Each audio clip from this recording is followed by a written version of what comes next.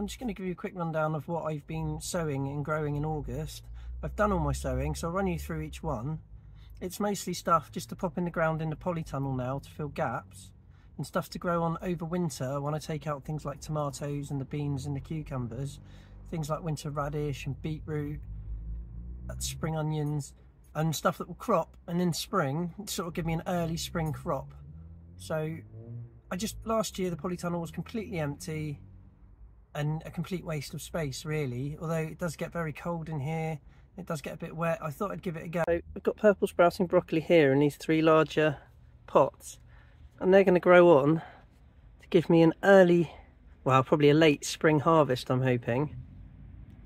These are, I believe, French breakfast radish, just a normal salad radish, multi-sown, and I'll pop them into the ground in about a week. I mean, I only sowed those a week ago. These purple sproutings I sowed about a month ago. These spring onions I sowed probably a month ago, and they have absolutely shot up.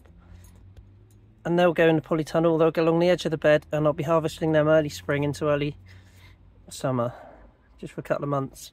Here I've got winter radish, very different, they're a much bigger creature. I think these are watermelon radish. They look like watermelon when you cut them open. They're absolutely beautiful, really peppery. They're nice in a stew or in a salad. They're a lovely winter food resource. And here I've got beetroot, a mix of chioggia, which are those ones with the lovely colourful rings when you cut them open. And at the back some golden beetroot, which is supposed to be less earthy, because my mum's not a big fan of roasted beetroot, but I want to get her into it.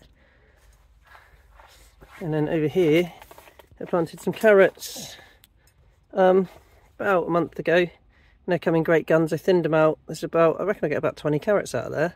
Small carrots. I'll be happy with that.